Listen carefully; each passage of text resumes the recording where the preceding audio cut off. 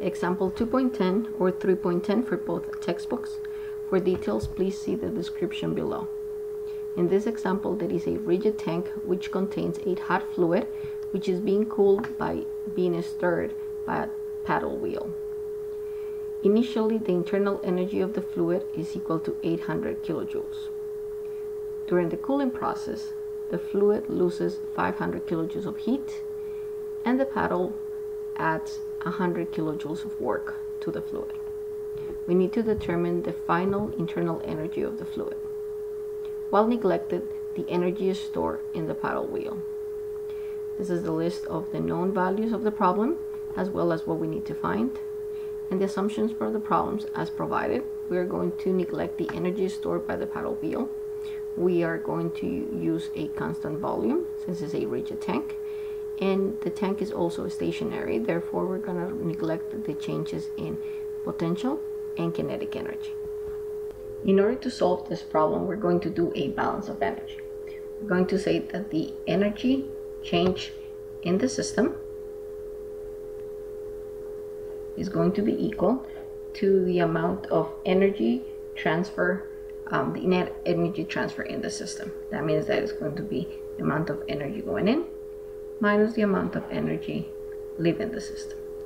When we talk about the change of energy in the system, we're talking about changes like kinetic energy, potential energy, and internal energy. So we write something like kinetic energy, change of it, change in potential energy, and the change in internal energy. Notice that we only use internal energy since this is a closed system, and the amount of energy in and the amount of energy out. So we're just simply going to rewrite it this way so that we could cancel it in a second. Since we have a stationary tank, we do not have any changes in potential energy or kinetic energy. So these two values are away. Therefore, the change of internal energy is equal to the amount of energy in minus the amount of energy out.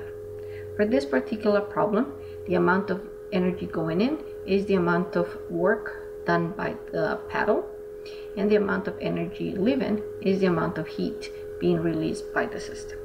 Therefore, when we write the amount of internal energy change, the amount of energy in is going to be the amount of work going in minus the amount of heat leaving. We're going to write the amount of U.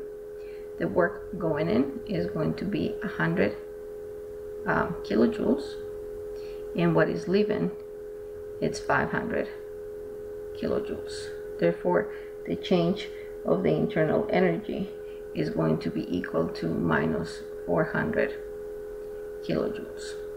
The change of internal energy is equal to U2 minus U1, and that is equal to what we said, 400 kilojoules. U2 is going to be minus 400 kilojoules plus the amount of the internal energy at the beginning, which is equal to 800 kilojoules. We add these two values together, and that gives us 400 kilojoules. So this is the value of the internal energy at the end of the process. Notice once again, we added the amount of energies in the system, and those are going to be the changes in kinetic, potential energy, and internal energy. And then and that had to be equal to the amount of energies going in, energies going out. And in this case, we only had work going into the system and heat leaving the system, and that's how we arrived to this value.